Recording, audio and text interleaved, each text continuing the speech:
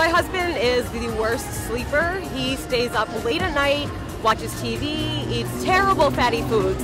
My husband doesn't sleep because he is workaholic. He doesn't come to bed. He just stays all night long working on the computer. My husband snores so loud, he wakes himself up. He's just tired all day long. I can't stand anymore, and I was just really wondering, is that bad for his health? Let's face it, it's easy to take a snooze while you're vegging out on the couch. Maybe you fall asleep with the TV blaring in the bedroom. These habits, though, these lead to poor sleep hygiene. That can hurt your health. So let's take a look at what happens to your man's body or your body when you're sleep deprived. So you're watching TV on the couch. Everything's great, right? Well, all that TV watching, trying to go to sleep, it decreases melatonin production, which is a hormone that helps you sleep. So it's harder to sleep in the first place.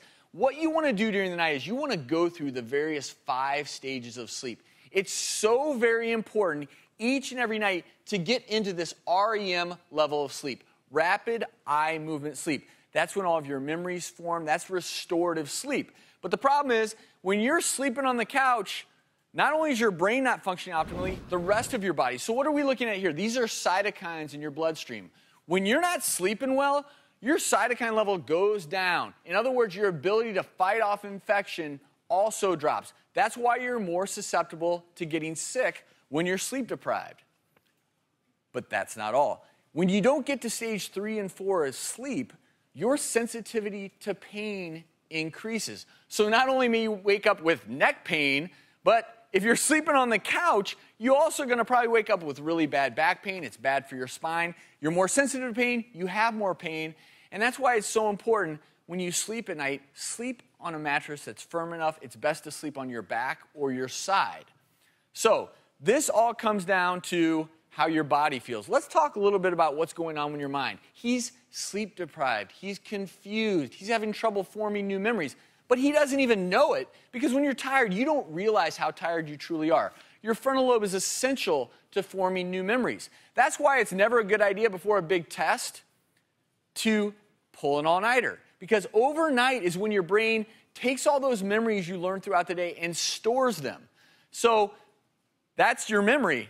What happens to your appetite? Your hypothalamus is very important when it comes to hunger. And your hypothalamus produces something called leptin. When you don't get enough sleep, the amount of leptin goes down. That increases your hunger. So what happens then? Well, you're going to see what happens when you don't get enough leptin. When you don't have enough leptin produced overnight, you are more likely to eat more. In fact, 300 more calories per day. So now you're overweight, you're sleep deprived, you feel terrible. Inside your body, in your bloodstream, you see all this sugar. The white molecules represent sugar. Well, your body is less responsive to insulin, so it's hard for your body to get rid of all that sugar in your bloodstream to use it the way it's meant to be used. So for you, sleep deprivation may just be bloodshot eyes. But I want to recap. For me, when I think of sleep deprivation, I think of decreased immunity. I think of back, neck pain, pain all over, a memory deficit, hunger, weight gain, increased risk of diabetes, increased risk of early death.